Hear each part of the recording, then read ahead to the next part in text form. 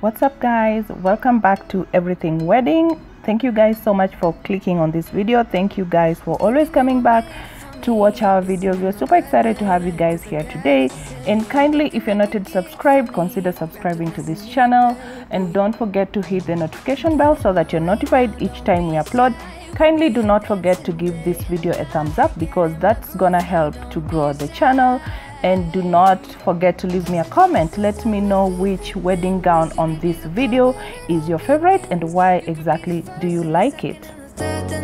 So in today's video we are sharing these amazing wedding gowns, and I know that you guys are going to love them. Personally, I'm a fan of ball gowns, and the gowns that we're sharing today are basically and mostly ball gowns. And also we're going to be talking about 4 steps when it comes to writing a perfect wedding speech, and we're going to be giving you the tips that will help you to amaze your audience. So when it comes to voicing a speech, it's not an easy job. Even if the wedding is for your best friend, you are sure to experience moments of total stress. But you don't really need to worry, because even the most experienced speechwriters can entirely suppress the feeling of stress and anxiety. So public speaking is a pure art, and especially when it comes to a wedding. So you might know whom you address the speech. On the one hand, perhaps you are as thick as thieves and share the most cringy, simultaneously the best moments of your life. So on the other hand though, you are not going to deliver the speech to the couple only, but to a hall that is filled with distant relatives, guests, and other family friends. And suffice is to say that some moments can't be revealed. So what can you tell, and overall how can you come up with a top-notch speech? So today we're going to give you a step-by-step to help you deliver the most outstanding and moving wedding speech of all time. So the first thing you gotta do is to recall some memories of the couple, and once you know the topics available to revolve around, start reminiscing recollections that led you through to the wedding day. Note down such moments and analyze whether they are relevant and will not embarrass the couple.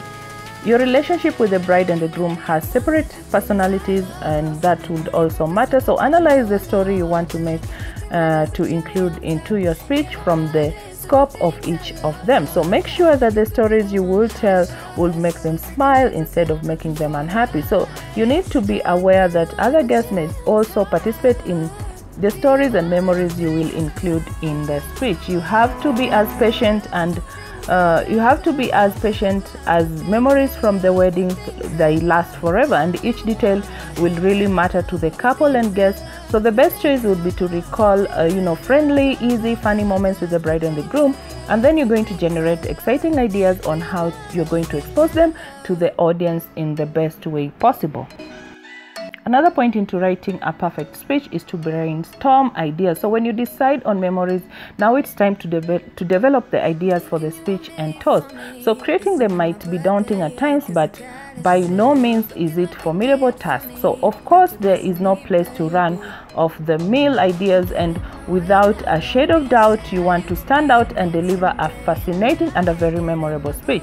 So when you're brainstorming, limit your focus to the wedding per se. Delving into brainstorming is an excellent way to develop unique concepts. So that is going to allow you to generate a list of ideas and narrow them down until you come up with one-of-a-kind concept. You can apply different techniques such as mind mapping, free writing, and listing to develop ideas for the talk. Some other thing is to structure your speech. A correct structure is an integral part of a successful wedding speech. When you're working on a draft, make sure you have distinct opening, body, and ending. Not only will it make your address coherent, but it will also keep the listeners on the edge of their seats, and this will result in an outstanding ovation afterward. So for best results, kick off your talk with an opening. A hook will draw the listener's attention and entice them to keep following your story. You can also make such an opening in the form of a memory or a joke, but before including it, remember about the audience and your research on it. And then slowly you're going to move to provide some background on how you met the couple and how your relationship with the couple has evolved. And once you do that, kindly proceed to the body part where you tell the unforgettable stories.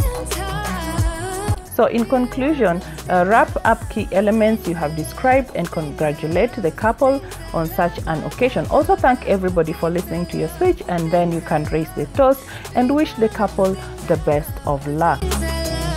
Another point is to abstain from the booze before you give out your speech. So it's weird not to drink alcohol when your friends, your sibling and your child is getting married. However, it would be the best thing to lay off drinks at least for an hour before you announce your speech.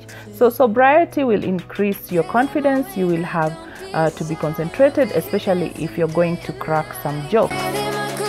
Another tip is to record yourself beforehand. The fear of sounding awkward can intrude your mind, making you think that your speech is nothing but lame. That's why you can record your talk and check what should be replaced to improve its quality. It would be best to make your speech recorded on the video to see your facial expressions, and then you can actually just work on them. Another point is to think over your outfit. So being confident is going to be easy for you when you know that you look great, and dedicate enough time before the wedding to think over your look and make sure that you like your style and or you like the style that you're going to choose. Moreover, weddings usually have a specific dress code, so if you're among the guests to give the speech, you kindly need to follow the requirements of style and the color of your outfit. So the other point is to be very careful with your jokes, and as mentioned above, you have to be patient when you recall shared memories with the bride and the groom. It would be best if you are especially careful when it comes to joke. First, you must be sure that you will not harm anybody's feelings with your jokes, and be sure everybody would find them, funny. So second, being funny in a good way is among the most complicated things related when it comes to public speaking. So guys, I'm so glad that I shared those tips with you, and I hope that you're now able to write a perfect speech for a wedding invitation. So guys, thank you so much for watching this video today. I'm super excited to have you guys on this channel, and kindly, if you're not yet subscribed, please consider subscribing to this channel. Do not forget to give this video a thumbs up, and guys, don't forget to share or let me know in the comment section which gown was your favorite for this particular video, and let me know why. So see you on the next one.